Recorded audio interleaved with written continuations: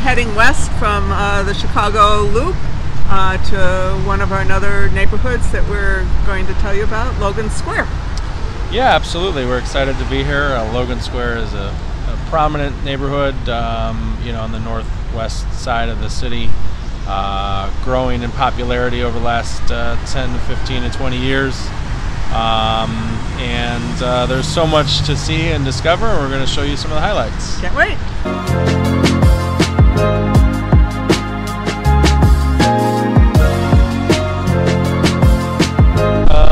We are in Logan Square proper, I guess. Just a couple blocks away from the Blue Line stop. Right where we're standing right now is they have the farmers market.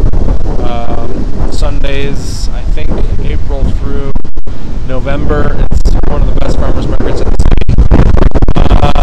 And it's pretty full of farmers markets, but really one of the commercial hubs. A little closer here just because it's windy. And there's cars driving by, but there's lots of restaurants and shops in this vicinity. A great place to live if you can afford it. There's nice real estate along the Boulevard here. We'll talk a little bit about that and what $500,000 can buy you in another video.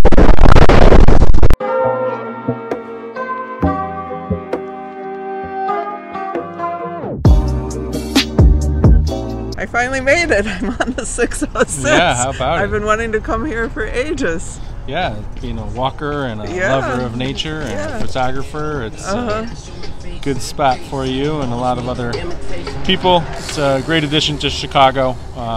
Good use of an old trade line, and really a sort of the crown jewel of Logan Square.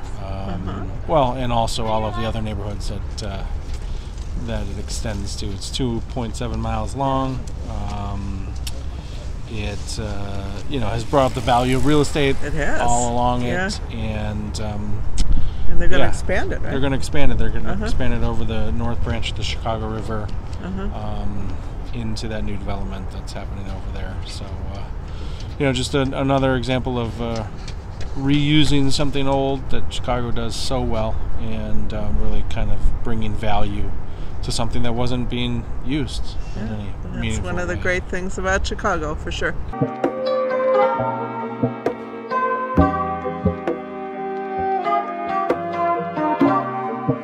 Standing in one of the most famous monuments, actually, in Chicago, right?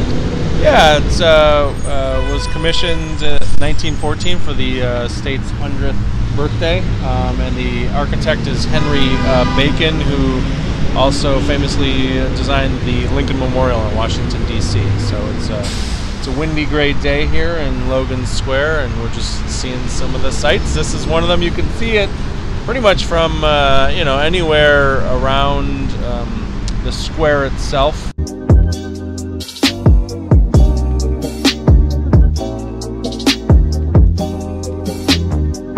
We're at Palmer Square, which is another lovely park in Chicago, and in the Logan Square area. I think it's 7 acres. 7 acres, yeah. That's what we read.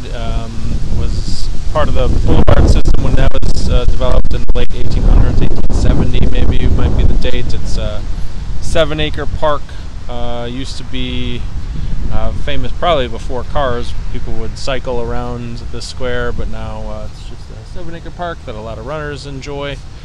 Kids, apparently there's a Velveteen Rabbit themed playground that a lot of kids enjoy, and I know this area well.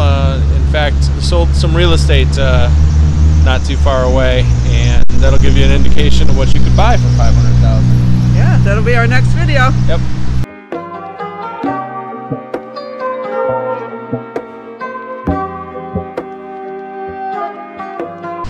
One of the greatest gems of Chicago that a lot of people really don't talk about too much is the boulevard system and the vision of the how it was originally conceived to tie together all of Chicago, actually. Yeah, a lot of parks were, very beautiful, big, famous parks are tied together through the boulevard system.